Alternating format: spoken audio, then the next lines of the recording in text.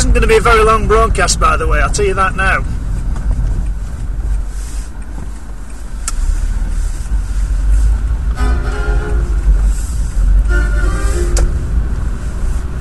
At least I don't think it's going to be a very long broadcast. It depends on how long the queue is at the post office. If they're still open. I hope they are.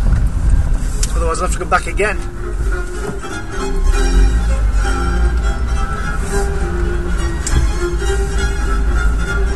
Oh, great.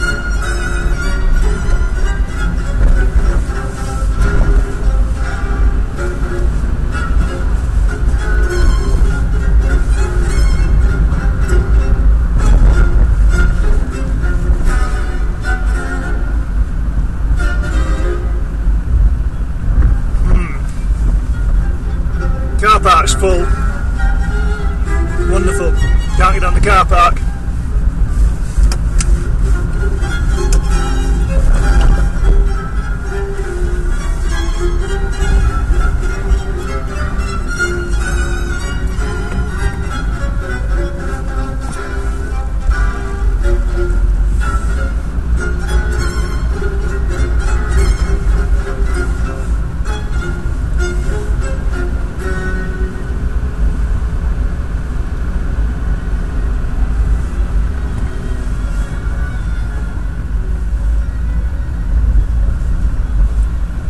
There's the O2 phone mast.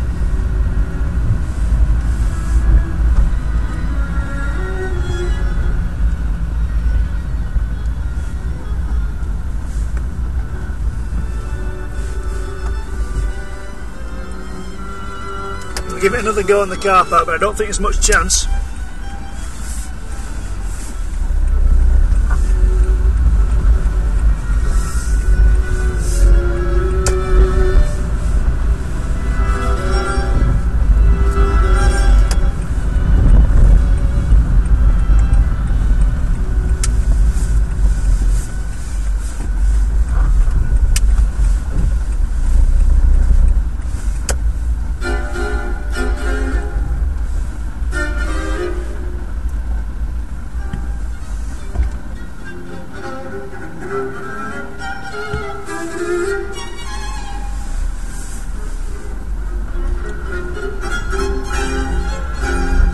Park down at the end, I think.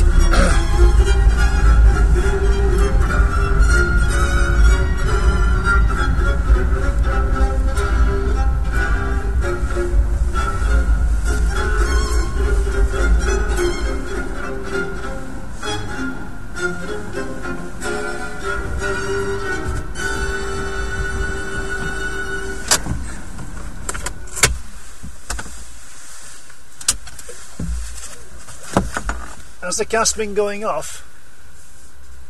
I think it has, hasn't it?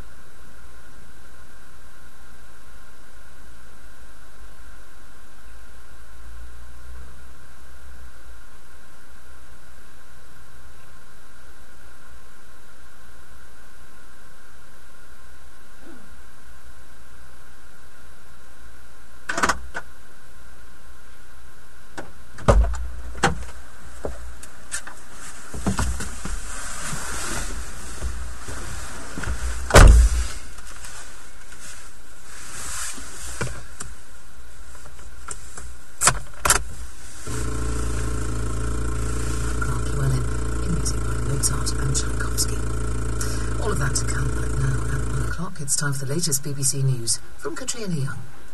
The number of unemployed people in Britain has risen to its highest level for 17 years. The figure went up by 128,000 in the 3 months to October to 2.64 million. More than half of the increase was in the public sector. David Cameron told MPs at Prime Minister's questions in the Commons that the rise was bad news and said the important thing was to ensure economic growth. The supermarket chain Morrisons has announced it's to create more than 7,000 jobs next year when it opens 25 new stores. The company says another 300 people will be employed at a new distribution centre in Somerset. Scottish and Southern Energy is to create up to 250 jobs at Pontypridd in South Wales. The French President Nicolas Sarkozy is reported to have described David Cameron as behaving like a stubborn child at last week's Brussels summit. A French newspaper says Mr. Sarkozy told a meeting of party advisers that Mr. Cameron was obsessed with protecting the City of London as if it were some sort of offshore tax haven. One of the men accused of killing the teenager Stephen Lawrence has finished giving evidence at the Old Bailey. Gary Dobson, who's 36, denies murder. His mother was also questioned and said her son was at home in southeast London making a toast on the evening of Stephen Lawrence's death in 1993. Buckingham Palace has announced that during next week, Edinburgh will travel as widely as possible across England, Scotland, Wales and Northern Ireland. Other members of the royal family will join in, visiting 15 other countries, including Australia, Singapore, the Solomon Islands and Bali. And the weather forecast: it will continue to be a cold and breezy day for most places, with sunshine and occasionally heavy wintry showers in places. Later on, winds will ease in many areas, but a frost and patchy fog may form overnight. That's the BBC News and Weather, just after 2 minutes past 1. Katrina Young, thank you. On time for our lunchtime concert now, returning to our Composer of the Week, Beethoven, and to LSO St Luke's with the latest in a 2-week piano sonata cycle. It's introduced by Stephen Johnson. Welcome back to LSO St Luke's in London. In our last programme in this complete Beethoven piano sonata cycle, we met the composer at his most playful. Romantic heroics couldn't have been much further away. In today's recital, Nicholas Angelich turns us back towards the darker side of Beethoven.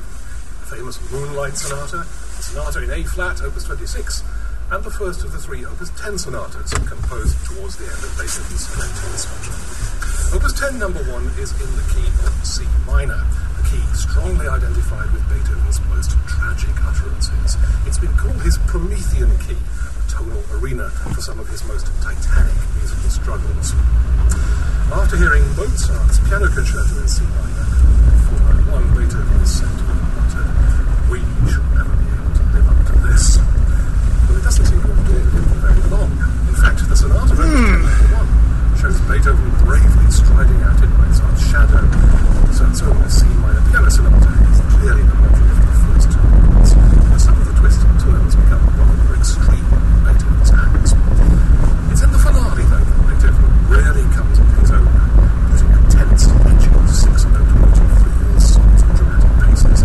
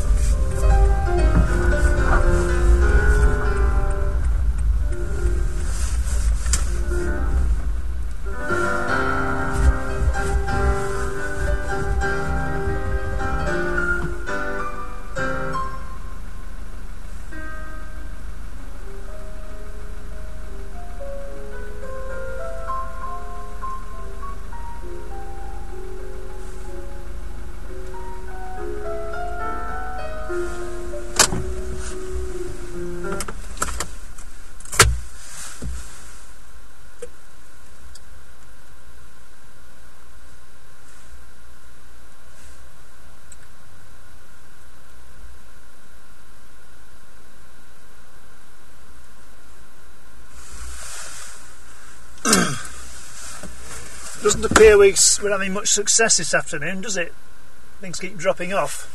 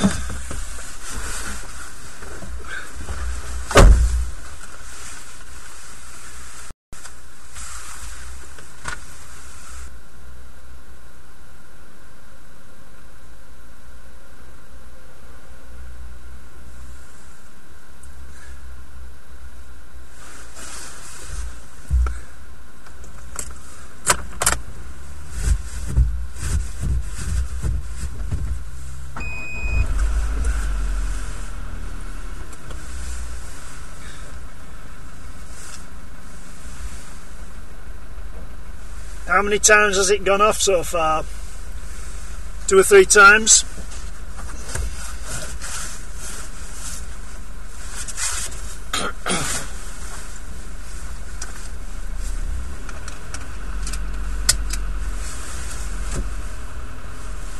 "23 times, Midwesty." Oh, in that case I'm not going to bother doing any more today.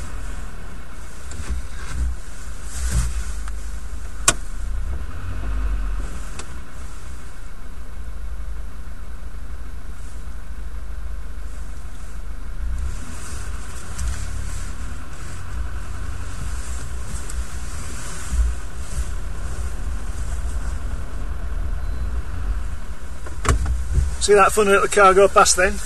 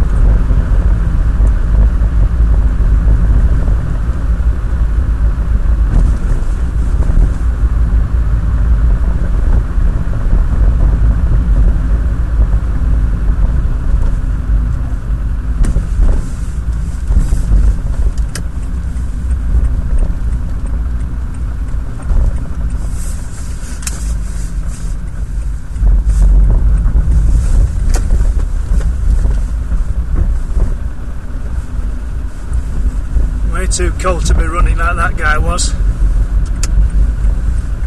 Way too cold. 5.5 degrees it is.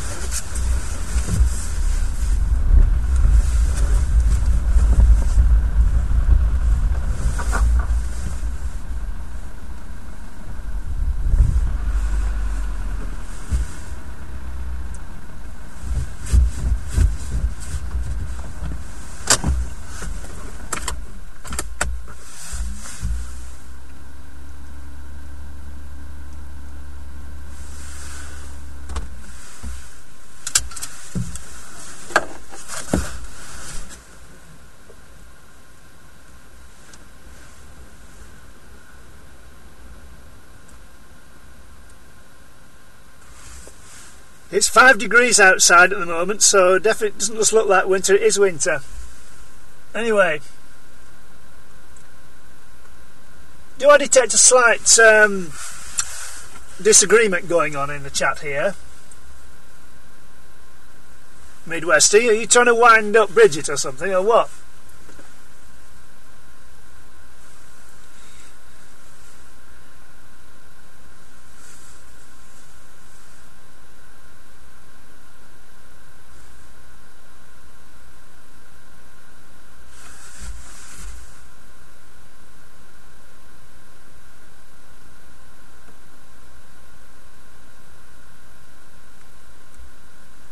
Well, I don't seem to have a very good signal here actually at the moment, so for one reason or another I don't think I'll be doing any more broadcasting this afternoon. I was going to do another one, but I don't think I'll bother, right? So I think he's winding you up, Julius, actually. So anyway, look, I'm going to shut down now and get myself some dinner, and I might be going out again, might be. Well, go to a Cafe Nero then, or whatever you've got in your part of the world.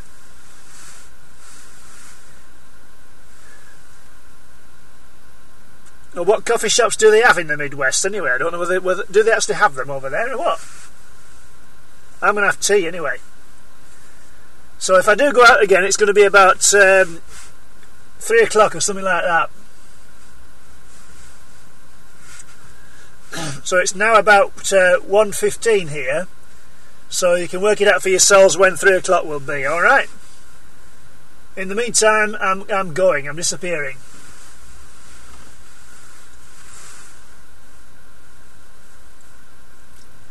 I'm about to disappear.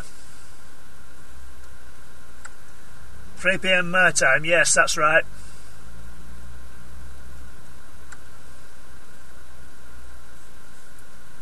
That's when I'm going to pick up the monitors, all being well. So I'm now going to stop the broadcast, so I should be going off like now.